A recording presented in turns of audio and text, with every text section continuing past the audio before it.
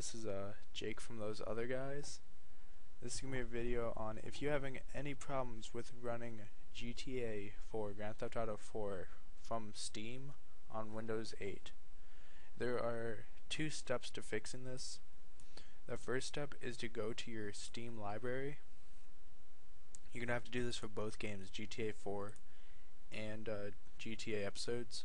You right click on the game, you press properties, drag this over, then you go to set launch options, and you have to go to type in availablevidmem with a little dash from it.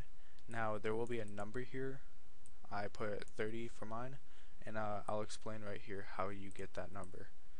So you go to your desktop and you right click and you go to screen resolution,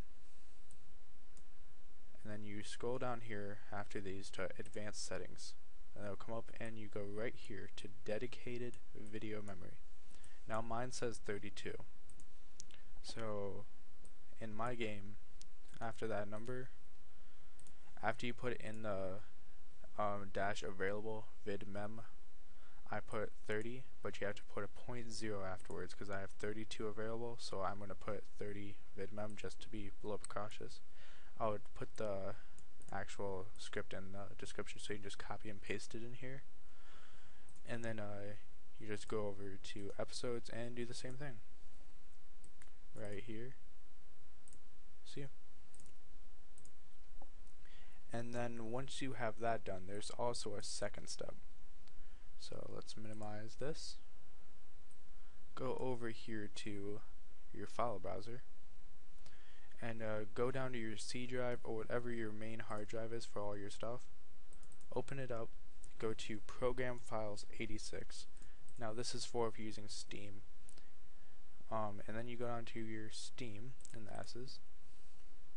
Go down to Steam Apps, Common, and then you go down to Grand Theft Auto 4 and Episodes Liberty City, right there.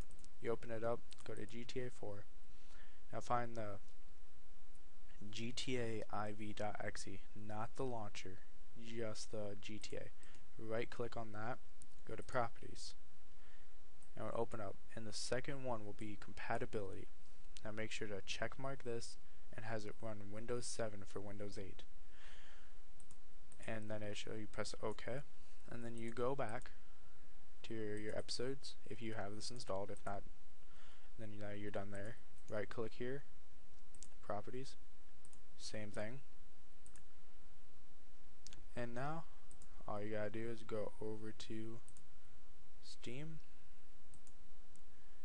and then I'll show you some gameplay here.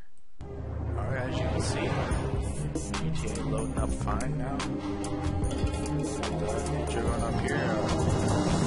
I'll go through and actually load up the full game because I know some people have been having the problem where they load up and just sits in the loading screen and it doesn't do anything. Also, for anyone that was having the graphics problem, they only gave them 28 megabytes of available memory. Well, see, it's fixed here. That's what that command in the launch does in Steam. So let's go start it up and see how that works good. It's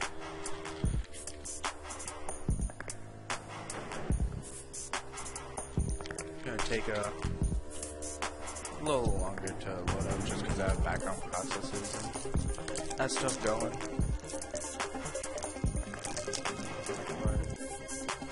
But hopefully this helps you get GTA working. So I know I was not that happy when I purchased it from Steam, not have it work. And here we go, got it loaded up.